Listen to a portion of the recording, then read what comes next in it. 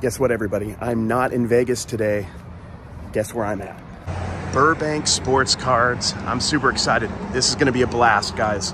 If you are a bargain boxer like me, this is the best shop in the world. The best shop I've ever been to, the pinnacle. They have so many bargain boxes. It would take me days and days and days to go through them all, and they're constantly refreshing them. They also have one of the biggest eBay stores in the world, not just for sports cards. If you've ever listed a low-end sports card and you've done sell similar, you might have used one of their listings. They have like 44 million cards in their store.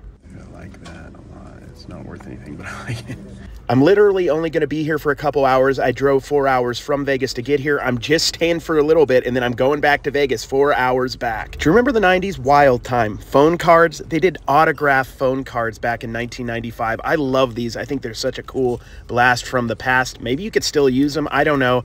I'm going to pick this one up. There were several in here, and I ended up buying quite a few. I didn't realize this as I was digging through the bargain boxes. I got a couple cards that might have been borderline, and maybe I shouldn't have got if I knew this, but all the autographs and jersey cards were $2 a piece in these boxes, and all the other cards, numbered or just base cards or cool insert cards, were $1 a piece. There was a lot of autographs in these boxes. It required me to do a little bit more research than I usually do when I go into these boxes. One thing I look for on these hits and the press pass is numbered stuff. That's numbered to, I think, 250, so I picked that up.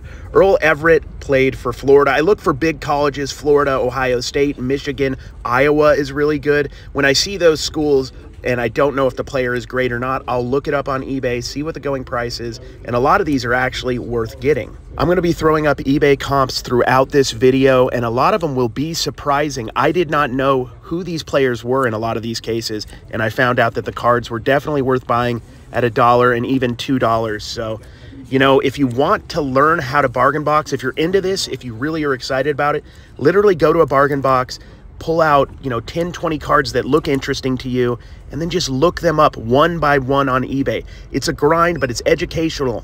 And once you learn, it gets kind of lodged in your head, and you know, oh, that's a good player, that's a good brand, and then you'll start finding more of them. I'm from Utah. I went to the University of Utah. Chucky Keaton went to Utah State. I remember thinking he was going to be a big deal. I ended up getting this autograph. It's not worth that much. I'm just going to keep it. I'm a fan of cool and interesting looking cards and great looking autographs. Look at Kieran Henry's autograph. That's a good looking graph right there. And this insert is insane. I think it's from like '05. They wore the old school helmets and then just like cut up the piece of ball they were holding. It's completely ridiculous, and I'm so glad they did it. It's an awesome card. You don't see a lot of modern cards from Red Grange, and this refractor from 2001 is gorgeous. I love this card. I thought it would be worth a little, and it is. It should get me about $5 or $6 shipped. Easton Stick is the backup quarterback for Justin Herbert and the Chargers. This is a Prism, an optic Prism rookie. It should get me about $9 shipped. You might not know this at first glance, but this is a Tony Gonzalez rookie card. Hall of Famer. Not a super high-end card, but I couldn't resist. Should get me about $3. Former West Virginia quarterback Jarrett Brown. They don't have a pro team, so I decided to give that one a try. Didn't really pan out in the NFL, though. Here's a big school right here, University of Michigan, Jake Ryan. I get a card like this. I put it at buy it now, not auction, but buy it now. Let it sit until a fan comes along and wants to give me a good price for it. Patrick Kearney played 10 years in the NFL, 2-time Pro Bowler. There's a Virginia Cavalier or a Falcon fan that would want this autograph. I'm picking it up. I picked this up because it was interesting. Canada football autograph. The lowest one on eBay right now is at $7.70, so we're going to test our luck and see how we do on it. I have a vivid memory of these Topps Stars cards as a teenager. I bought them. They were numbered. I thought they were all super valuable. I had this Fred Taylor card. I thought it was amazing. Gosh, the nostalgia. I love this set. It was a good idea. I think all the cards were numbered. Look at how amazing this insert is. Acetate, see-through, neon green, bright lights. Jamal Anderson, former Ute. I'm starting to collect Utah Ute stuff, a new collection. So I'm going to pick that up. This Dave Kruger autograph from the University of Utah as well. This is a new PC that I'm doing. Chase Hansen, he was a wide receiver for the University of Utah. That's where I graduated. And then I'm also getting this Jamal Willis at BYU. I don't love BYU. I'm probably going to try to sell this, but he was a legend. Great running back in the 90s for the BYU Cougars. Bowman Sterling was a great high-end set from the mid-2000s. I remember wanting to get packs of these, and they were super expensive when I was in my early 20s. Drew Stanton was a big deal for a year or so. He was somebody people thought might pan out. He never did. This comic book style Drew Bledsoe is also really nice. The comic book like case hits in modern product are super, super popular, so that's a neat card right here. I ended up deciding to get this red Marcus Griffin, not this Kiwanuka right here, but the red one, because the red autographs in this set, if I remember right, were short printed. I ended up buying this. I looked it up. I can't find anything on it. It doesn't seem like the red's getting that much more either when I looked it up, but I'm going to try it, see if I can make a few bucks on it. These are first day issue Top Stadium Club. The first day they did it, I think it was like 1,500 or something cards. They're not numbered on the back, but they are hard to find, and they do okay. Mike Williams, Prism, all of them were silver this year, so it's nothing special, but still, decent card. Danny Dimes rated rookie. This is a bread and butter purchase. This should get me like $3 or $4 shipped. And a Mitchell Trubisky optic rated rookie. This should get me like $4 to $7 shipped. Quarterbacks always get the premium. Even if you're young and fairly unproven, you're going to get some money. J.J. Watt, score rookie, future Hall of Famer. Should get me like $4 shipped. There is only one Ray Zellers autograph card on eBay right now, and it's $25. He played at a big school, Notre Dame. I'm going to take a flyer on this at 2 and see how it does. Here's another big-time college school, University of Michigan, Kevin Koger. I looked him up on eBay. He had some autographs that did well, so I'm going to take a flyer on that. I probably should have passed on this one, but I didn't. This is a cool card. Mark Bolger, number to 3,000 rookie. He was great for a few-year period there in the mid-2000s. Dwayne Clemens played in the NFL for like 9 years. Fairly low-numbered rookie autograph. And that hat he's wearing, you find that at a garage sale, that's worth some money right there. The lows on eBay are like $9 or so, and there's no recent solds, so I'm going to see how that does. Kyle McCarthy was a great safety for Notre Dame. He doesn't have a lot of autographs out there. Should give me about $6 or $7. This is a Jeff King, Virginia Tech auto. At the time, I was thinking I was paying $1 for this. I still probably can make a little bit of a profit on it. We'll see how I do. TJ Edwards is good, folks. Look out for him in the bargain boxes. Plays for the Philadelphia Eagles. I should be able to get about $12 to $15 on this. Troy Drayton played several years in the NFL in the 1990s, mostly for the Rams and the Miami Dolphins. Rookie autograph, numbered. Should be able to get like $3 to $5 on that. Joe Bowden doesn't have a lot of autographs available on eBay right now. He was an All-American, played most of the 90s. He's a coach for the Cowboys. I think I can get like $10 for this. One of my top 3 sets of all time, Skybox autographics. Don't care if it's football, baseball, basketball. I'm on the fence about these. I think I'm going to keep these. I think I'm going to start collecting Skybox autographics in the dollar bins. I want to do a whole set, so obviously there's going to be some that I'm going to have to buy individually. And to be honest, when I get the whole set, I'll probably just sell it. The fun is in the collecting, in the finding. Maybe I'll enjoy it for a little while, but more than likely I'll just sell it. Big Time School, Alabama, John Parker Wilson. There's a couple available on eBay. The low's like $9. One sold super cheap, but I think I'll do well on that. Keep your eye out for Nate Burleson stuff. If you can get his stuff low enough, it could be a pickup, especially his autographs. He's on CBS this morning. He's won Emmys. He's having a great post-NFL career. I'm picking this up because of the team, and it's still in the plastic. This might have come in like a blaster box. I've forgotten. It's been a while, but I'm going to pick it up, see how it does. Chukwuma Okorafor is an offensive tackle for the Pittsburgh Steelers right now. This is a rookie auto. They're all over the place, but I'm going to pick it up. I think I can make a few bucks on it. Interesting story. I typed in Jeff Janis auto in Google, and he actually owns a tire and auto place right now after his Green Bay career, so I picked up his auto. James Stewart had a kind of underrated NFL career with Jacksonville and the Detroit Lions. I was going to pick up this autograph, cool prepaid card. Just had too much discoloring on the back, so I just passed. I'm going to mix it up and go to a baseball box, see if I can have some luck in here. I pulled out a bunch of cool 1980s baseball rookies. I'm a sucker for 80s baseball rookies. Willie McGee was so good for many, many years. People forget about him. Unfortunately, his rookie's not really worth me picking up at $1. If it was like a quarter box, I would. Terry Francona, the manager for many years. A Topps traded Will Clark rookie.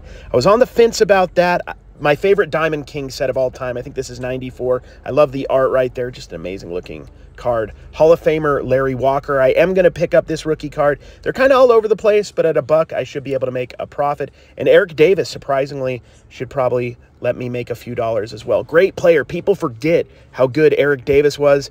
And I was on the fence about the Will Clark, I'm going to be honest, but that's just too cool. That's his true rookie, his traded rookie from '86. I'm getting it. I'm going to try a basketball box now. I'm going to try to come down to Burbank at least once a month so I can really dig in all of the boxes. There's so many, and find cool cards like this Jason Terry die-cut rookie.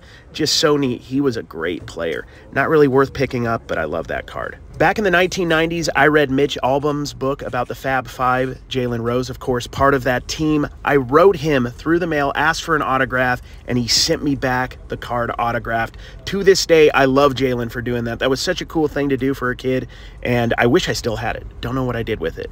but it was such a cool gesture. This was kind of a rough box. I honestly didn't find much. I did find a 1987-88 Terry Porter rookie. 1987-88, the year after Michael Jordan rookies. From what I understand, it was a set they produced less of. There's just no real great rookies in it. I would have picked this up. No brainer, I feel like. Get $3 or $4. I enjoy this card, but it had a big old ding on the corner. Rookies you can look out for in this set: Terry Porter, Detlef Schrempf, Brad Daughtry, Ron Harper. Lots of decent players, not big stars, but you'll find them and you can make a few dollars. I picked this up because it's some sort of error or something. Autograph card with no autograph. I don't know much about it. Not sure if it's worth anything. It's a cool novelty. If it's not worth anything, I'll keep it. Kind of weird. They had a little run of modern rookies right here. Kyle Trask may end up being the starter for the Bucks, him or Baker Mayfield. I'm going to post those and sell those as soon as possible. Micah Parsons, that's not a scratch. That's just the sleeve there on the top corner. Prism rookie here. Of course, I'd rather have something silver, but I'll take that at $1 a piece. Von Miller, great player, rookie card, Topps Platinum, good-looking card. This is the football equivalent of first day issue. It's first day production. So the first day they made these cards for Topps Stadium Club, they stamped them in the corner. I don't remember the number, like 1,500 or maybe a little bit more, but they're pretty cool. They should do decently. Even the commons can sell. Please forgive me for buying BYU stuff. I shouldn't be.